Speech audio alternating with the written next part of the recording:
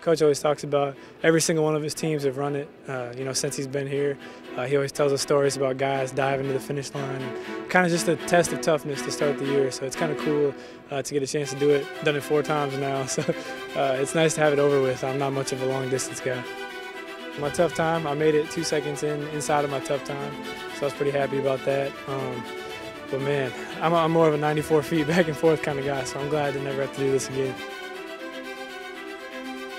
I really enjoy my teammates, and we've had a good time. We've worked extremely hard this year, so it's kind of crazy that it's already here. And I'm kind of having mixed emotions about this being my first practice, but I'm just going to take it all in and try to really embrace the fact that this is my last go-around.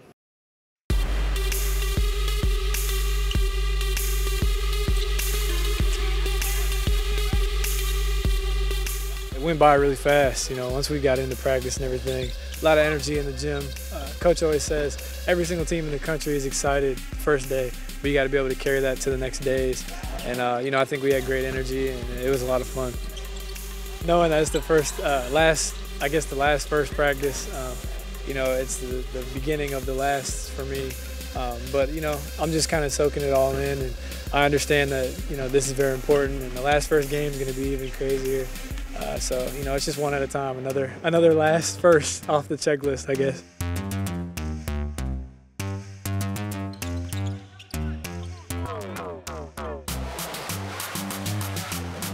We got to be excited day 2 and come back ready to fight day 3. The first 2 days were good. A lot of principles, fundamental stuff.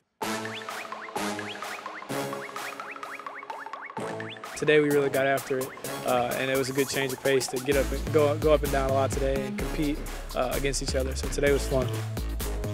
Now we're done at 12-something, so we got the rest of the day to kind of kick back. I got to get my body right, get in the cold tub, and the rest of my old man body. But the rest of the day I'll hang out, chill, get some schoolwork done.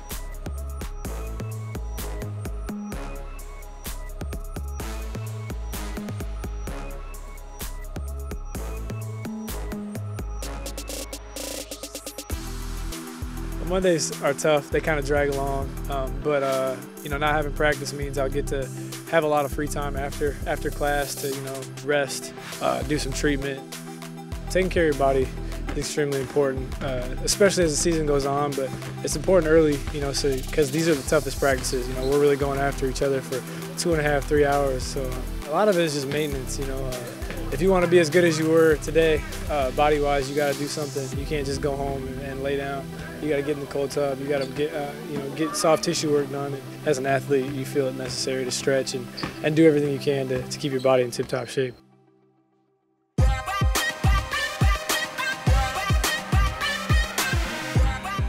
Late night's a lot of fun. It's a good chance for us to kind of, it's like our coming out party, a chance for the fans to see us for the first time and for us to kind of introduce ourselves for the season. We also get to scrimmage a little bit, but it's more about just having fun and building some excitement for the year.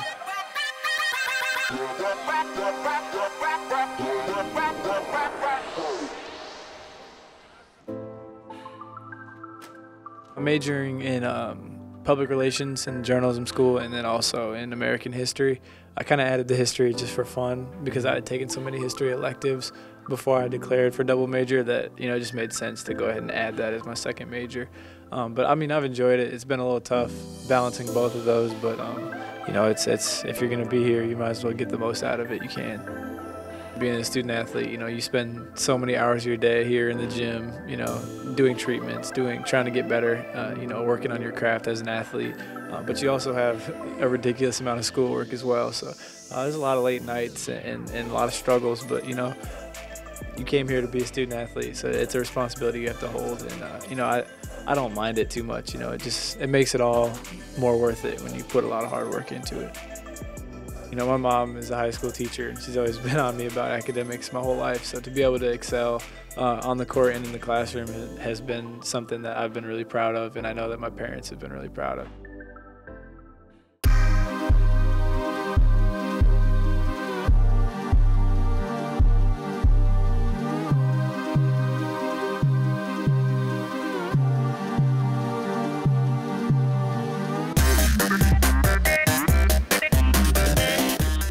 We introduced introduced some new stuff, worked on the new shot clock. You know, they reduced the shot clock 5 seconds, so we worked on getting shots up in a 30-second shot clock window, and even faster than that. You know, didn't have a lot of subs today, so we pushed each other and got a lot of conditioning in, so it was another good day. I think we just need to, you know, have an edge about the way we play.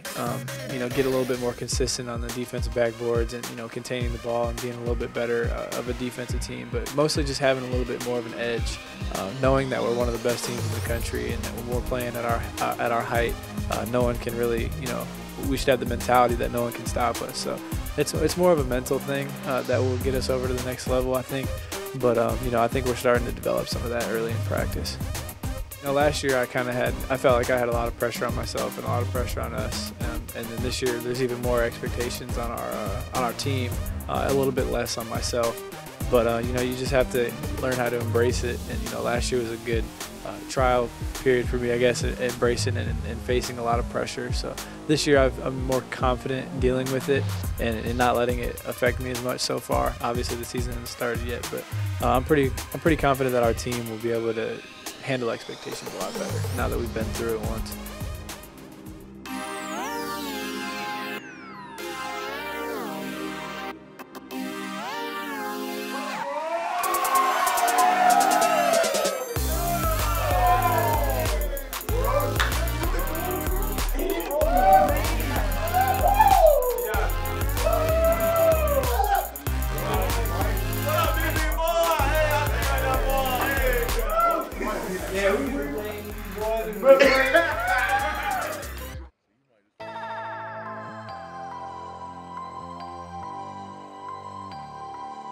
A lot of shots up, getting guys working on game-like shots where you're going to get in the game. You know, posts will be working on different post move, guards will come off screens and work on spot ups and stuff, and then a lot of dummy offense. Probably introduce some of our out-of-bounds stuff, some of our other sets that we haven't got to yet, just to the new guys and freshmen. So it'll be a lot of mental work more than physical, but it'll still be good for us. I'll be happy if our season ends in Houston. You know, that's a big goal for us.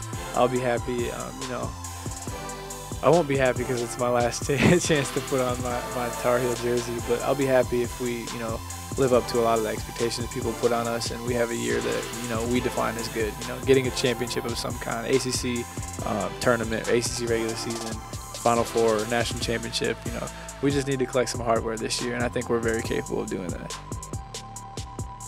You know, my body held up through week one. Hopefully it'll continue to hold up through the entire season. I feel good.